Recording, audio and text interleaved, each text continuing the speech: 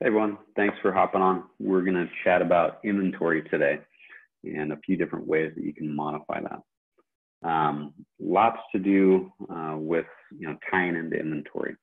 So for example, purchase orders that we went over in another training, that can obviously affect inventory, and it's a great way to check in inventory into the system.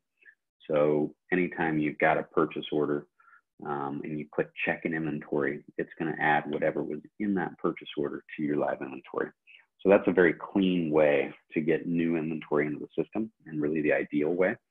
But just to kind of talk about all the different areas you can view your inventory.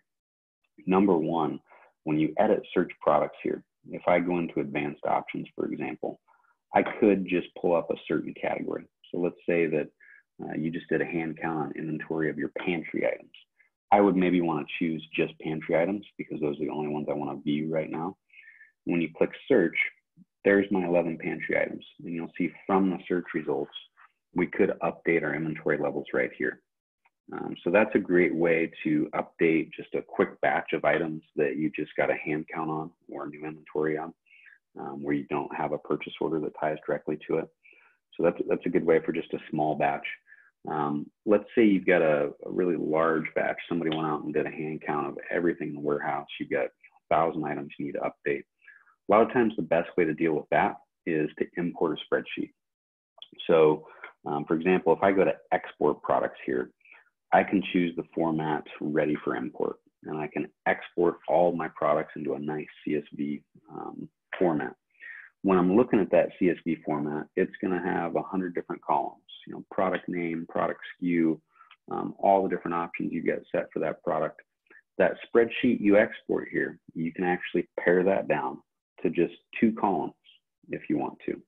You could have the column product ID, which is the unique identifier, or you could have product code, which is another unique identifier. And then the second column can simply be the avail column, which is your inventory.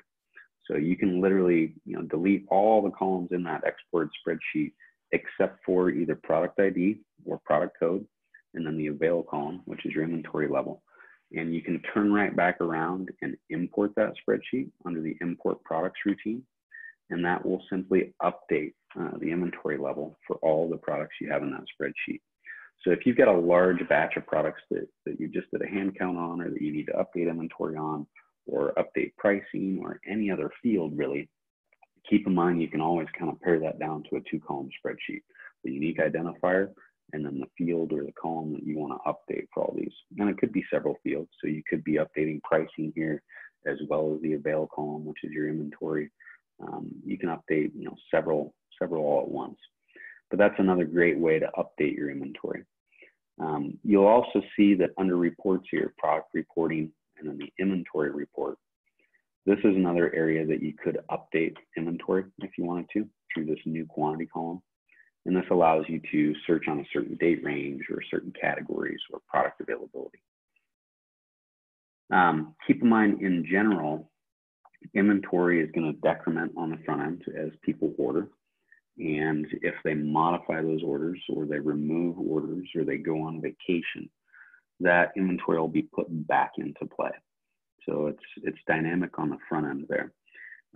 If you do have inventory turned on for a certain product, then the customer will be limited on the front end to ordering only up to that amount. So for example, almonds here, we've got inventory disabled, but if we turned that on, that means that once we were down to, let's say, 2 or 6 or whatever the number happens to be, the quantity drop down on the front end will be limited to that number as well. So customers won't be able to order more than that exact amount. So you saw how when I disable inventory tracking, it hides all those fields. That just means that this product will never go out of stock. It's always going to show up and be available for purchase on that front end. If I do track inventory, then we've got our quantity and stock total. So this is how many we've actually got in the warehouse. So let's say 300. Low limit in stock, the system's going to shoot an email to us based on what you've got in company settings. You'll see that there's a spot where you can put in who the low limit email should go to. It would send us an email alerting us that this particular SKU had gotten down to 10. So that's something you want to be aware of is, do you have inventory tracking turned on per product? What's your low limit in stock? What's your total quantity, et cetera? So that's the basics of inventory. If you've got any deeper questions or want to know more about some of the other settings that we've got related to inventory, feel free to reach out to your personal trainer or to customer support. Thanks for hopping on today.